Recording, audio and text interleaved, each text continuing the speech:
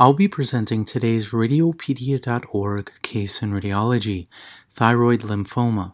Case courtesy is demonstrated here, and the case link is in the description below.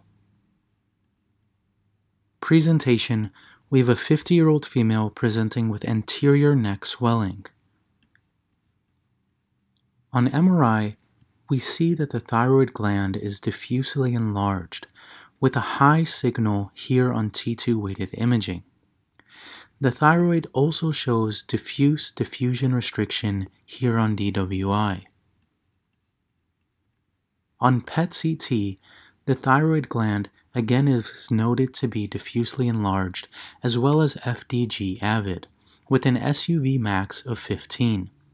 There's also multiple regional lymph nodes which are also FDG avid. The histopathology revealed an extranodal marginal zone B-cell lymphoma. In this case, radiological criteria might suggest the possibility of thyroid lymphoma, such as the diffuse involvement of the thyroid gland, the marked diffusion restriction, and the avid FDG uptake, as well as the distribution of the enlarged cervical lymph nodes. Thyroid lymphoma is rare, accounting for a minority of both thyroid malignancies and lymphoma in general.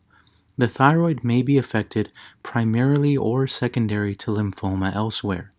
Hashimoto thyroiditis is a major risk factor, with approximately 60 times an increased risk. But the development of the thyroid lymphoma is still rare in this group. Thyroid lymphoma may be a focal mass or diffuse gland enlargement.